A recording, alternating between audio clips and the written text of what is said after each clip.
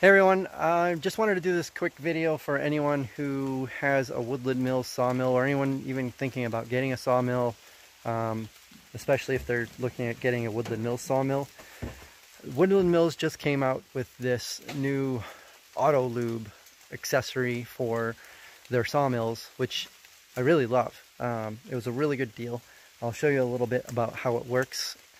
So first, what it does is it enables you to automatically have the lube come on when you press the throttle. So when you hit the throttle, the lube will automatically start dripping onto your blade, which is really nice because before you'd have to use this lever, turn it on, make your cut, turn it off, move your sawmill back, turn it on. You'd have to remember to turn it off and on every time.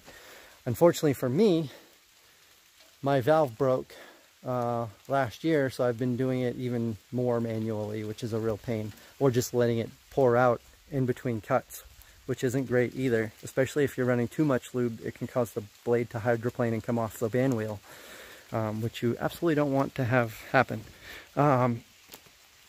So the way this Auto Lube works is you'll see that they have you remove the mount that holds the original throttle. Well, it's the same throttle cable, but the original mount that holds the throttle cable and this whole linkage here.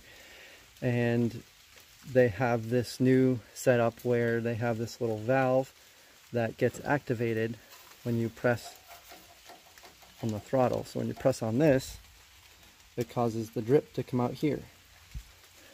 The other issue that I have with mine, which you probably won't have with yours, maybe, but eventually the nut that was on here fell off. Both of them did, and actually no matter what I do with this, no matter how I turn it now, I think it's broken on the inside, but the valve eventually wore out from me turning it on a regular basis, probably because my other valve wasn't working, so I was using that as the on and off, which you're really not supposed to do. So I replaced it with another valve, which is basically a fuel shutoff valve. I just use that to regulate how much liquid goes through.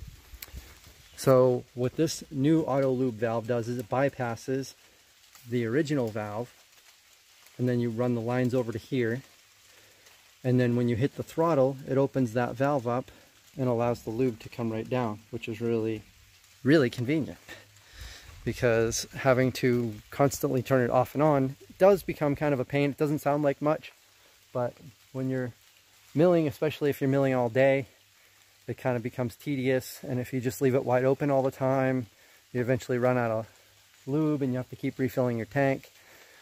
Also, another tip, if you do have a sawmill, most people probably figure this out if they already had a sawmill for a while, or probably knew this ahead of time and just wasn't stupid like me.